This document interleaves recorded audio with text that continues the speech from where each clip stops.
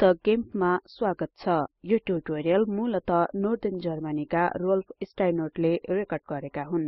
मैले न्युयोर्कबाट जेसनको इमेल पाएँ र उनले भर्खर एउटा ट्रिप्टिक्सको शो छोडे किनकि उनी यसलाई गर्ने भिन्न तरिका चाहन्थे र ट्रिप्टिक्स सुरु गर्नु पहिले उनले लेयर मास्क प्रयोग गरी भिन्न तरिका पत्ता लगाए र मलाई लाग्छ मैले त्यो आज यो ट्युटोरियलमा देखाउने छु। म तपाईलाई जेसनको ट्रिप्टिक्समा प्रयोग गरेको इमेज देखाउन सक्दिन किनकि उनले सजिलै उपलब्ध नहुने इमेजहरु प्रयोग गरेका थिए। लेयर मास्क प्रयोग गरी ट्रिप्टिक्स धेरै सजिलो छ र मैले उनको लेयर मास्क प्रयोग गर्ने तरिका अलि परिष्कृत गरेकी छु।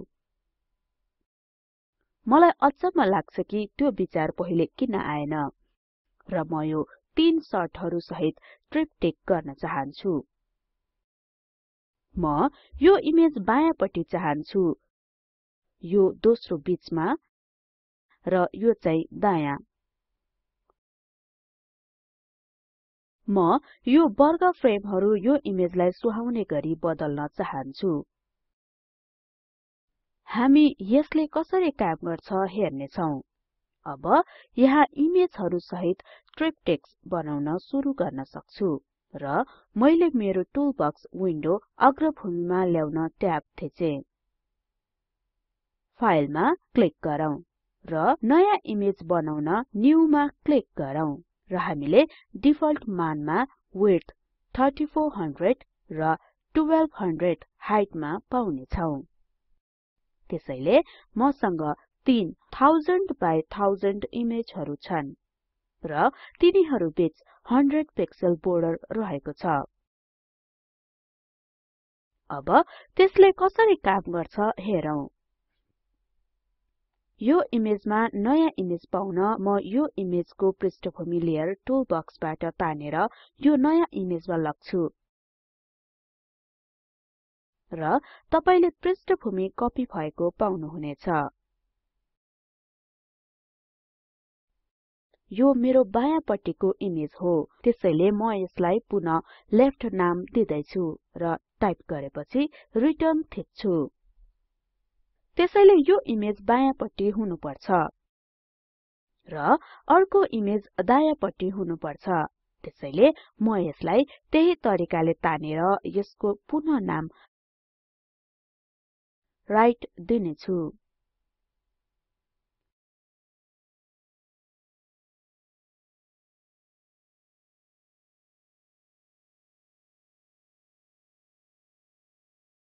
र यो तेस्रो इमेज हो र यो मेरो बीचको विन्डो बन्नेछ।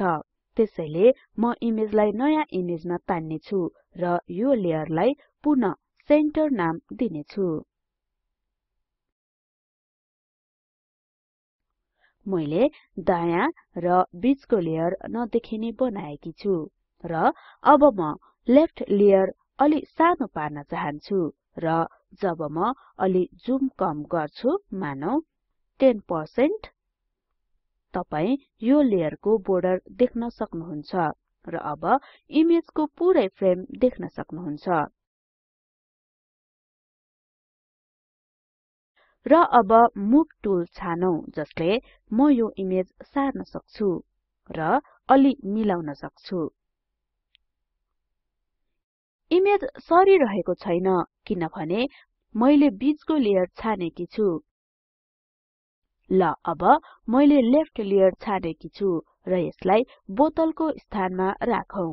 म यो लेयरलाई सानो पार्न चाहन्छु र त्यसैले म टुलबक्सबाट स्केल टुल छान्ने छु र इन्फो टुलमा जाउँ र एस्पेक्ट रेशियो मा क्लिक गरौँ र इमेज अप्सन छानौं।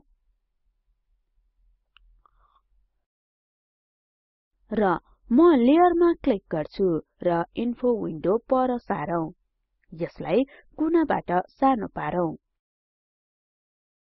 मलाई लाग्छ अझ धेरै वा कम। म यो इमेज चलाउन सक्छु र म यसलाई मैले चाहेको स्थानमा राख्न सक्छु। मलाई लाग्छ मैले यहाँ केही गाइडलाइन राखेको भए हुन्थ्यो।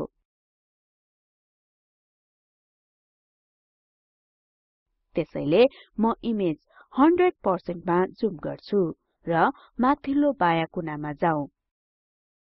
अब म गाइडलाइनको लागि रुलर यहाँ तल तान्ने छु। मलाई अचम्म लाग्छ किन मैले रुलर सार्न सकिन र यहाँ एउटा एक्टिभ लेयर सार्ने विकल्प छ। यसलाई छान्नाले एक्टिभ लेयर सार्न सकिन्छ।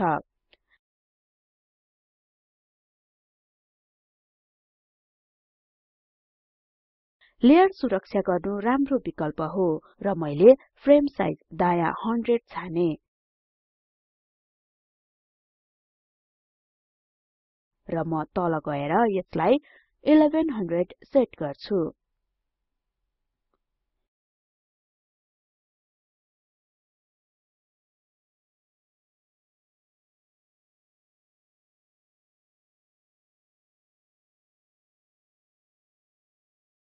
यो मेरो इमेजको लागि फ्रेम साइज हो।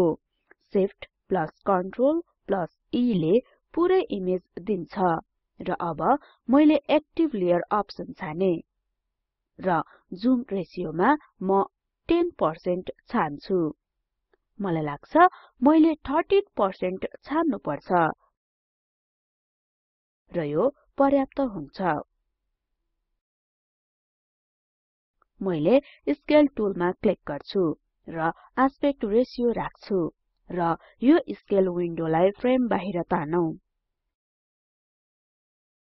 अब म यो इमेज स्केल गर्छु। अब मसँग यो फ्रेम कहाँ राख्न चाहेको हेर्ने फ्रेम छ र मलाई लाग्छ मैले यसलाई अलि सानो बनाउन पर्छ किनभने म यो ग्लासको छाया इमेजमा चाहन्छु।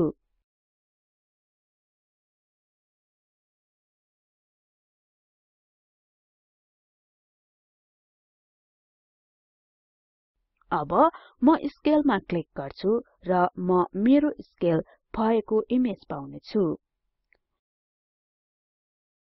इमेजको अगाडि फ्रेम पाउन मैले एउटा लेयर मास्क थप्छु।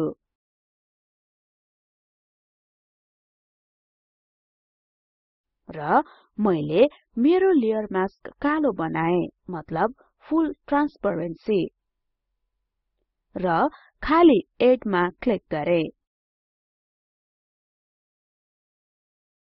ल अब म यहाँ बोर्डर भित्र एउटा आयत छान्छु र आयतलाई सेतोले भर्छु। म सेतो रंग यहाँ माथि तान्छु र तपाई देख्न सक्नुहुन्छ बोतल देखिने हुन्छ र यहाँको फ्रेम पूरा गर्न म यसलाई जुम गर्छु र म यहाँ लेयर मास्कमा जथाभावी स्ट्रोकले पेन्ट गर्छु। त्यसो गर्न म ब्रश टुल छान्छु र यहाँ डायलगमा जान्छु। यहाँ म पेन्ट गर्न एउटा सफ्ट ब्रश छान्छु।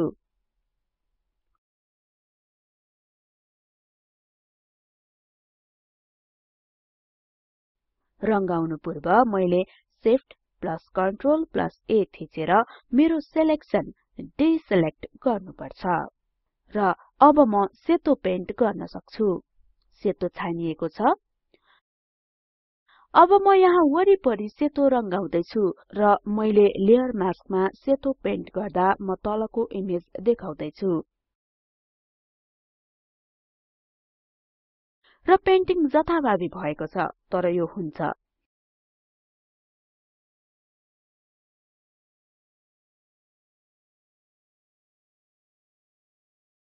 अब म भिन्न ब्रश छान्दै छु र मलाई लाग्छ यो राम्रो छ।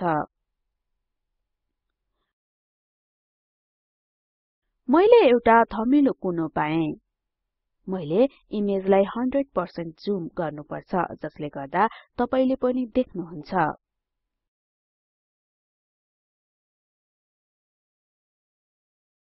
मैले यहाँ एक किसिमको धमिलो बोर्डर पाएँ र म यसको माथि अझ दुई चोटी पेन्ट गरेर केही धमिलो बनाउने छु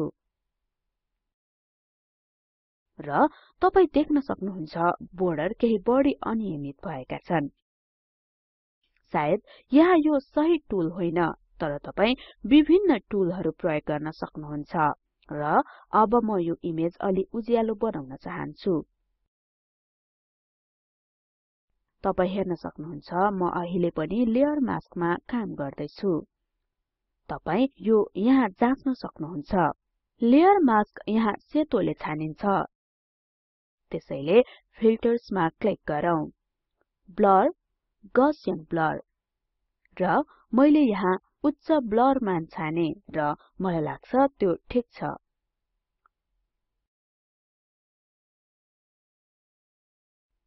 र अब मसँग वरिपरि एकदमै धमिलो बोर्डर छ। अब पुरै इमेजमा हेरौं। Shift plus Ctrl plus E। मसँग मेरो ट्रिप्टिकको पहिलो खण्ड छ र म अरु पनि सोही तरिकाले गर्छु। मैले अन्य इमेजहरुको काम सके र तपाई यहाँ मैले बढी पेन्ट गरेको देख्न सक्नुहुन्छ र तपाई यो यहाँ पनि देख्न सक्नुहुन्छ। अब म रुलर हटाउन चाहन्छु र यसलाई गर्ने नयाँ तरिका भनेको इमेजमा जाने अनि इमेज, गाइड्स र यहाँ म सबै गाइडहरु हटाउन सक्छु। र मैले यहाँ नयाँ गाइड गर्न सक्ने थाहा पाएँ र स्थान नम्बरले छाने। यी विकल्पहरु हुनाले रमाइलो हुन्छ। गिम्पमा एकदमै धेरै विकल्पहरु छन्, त्यसैले तपाई सबैका नाम सम्झन सक्नुहुन्न। भ्यूमा गएर लेयर बाउन्ड्री डिसेलेक्ट गरौँ। म यो बोतल अलि माथि कुनामा चाहन्छु। मलाई लाग्छ त्यहाँ केही थप ठाउँ छ र यहाँ केही कम छ। मलाई लाग्छ बायाँ र बीचको इमेज यहाँ बायाँ कुनामा छन्। तर मलाई लाग्छ यो बोतल माथि जानुपर्छ। त्यसैले म फुल स्क्रिन मोडबाट बाहिर जानेछु। म सेन्टर र राइट लेयर डिसेलेक्ट गर्नेछु र लेफ्ट लेयरमा ध्यान केन्द्रित गरौँ। अब मलाई निर्देशनको लागि रुलर चाहिन्छ। त्यसैले इमेजमा क्लिक गरौँ। गाइड्स, न्यू गाइड र हरिजोन्टल पोजिसनमा 100 टाइप गरौँ। फेरि इमेजमा जाउँ र गाइड्स, न्यू गाइड र भर्टिकल पोजिसन 100 छानौं। र यहाँ म मेरो मुभ टुल छान्छु र अप्सनमा गई मुभ द एक्टिभ लेयर छानौं। र मैले भर्खर यो लेयर माथि सारे। मलाई लाग्छ मैले एउटा गल्ती गरे, त्यसैले म कन्ट्रोल प्लस Z थिचेर अन्डु गर्छु र तपाई यहाँ मास्क छानिएको देख्न सक्नुहुन्छ। म लेयर सार्न चाहन्छु, त्यसैले मैले अहिले इमेज छाने र यसलाई माथि ताने र मास्क पनि यही सँगै सर्छ। मैले मास्क लक गर्ने केही तरिका पाइन, तर म यसलाई ठीक गर्न सक्छु। मैले लेयर मास्क छाने र यहाँ मेरो कुना पछाडी यसलाई तानेर लगाऊ। मलाई लाग्छ यो अहिले राम्रो देखिन्छ। र अब यो इमेज न्यूयर्कको जेसनको सहयोगले पूरा भएको छ। होइन, यो इमेज सकिएको छैन। एउटा कुरा जुन म प्राय भुल्दिन तर जहिले बिर्सन्छु, जब म रेकर्ड गर्दै हुन्छु मैले इमेज बनाउने भन्दा अन्य धेरै कुरा सोच्नुपर्ने हुन्छ।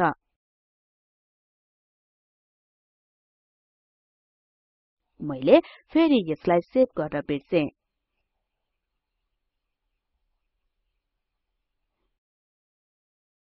यसलाई eigameister.xcf को रुपमा सेभ गरौँ। XCF मा सबै लेयरको जानकारी हुन्छ र म वेबको लागि पुनः स्केल गर्ने सबै कुरो छोड्दै छु। तपाईले यो फाइलको लिंक पाउन सक्नुहुन्छ र तपाईको केही प्रतिक्रिया भए कृपया info@meetthegimp spokentutorialorg मा पठाइदिनुहोला स्पोकन ट्युटोरियल प्रोजेक्टको डबिङ कार्यको लागि म मन्दिरा बिदा हुदैछु नमस्कार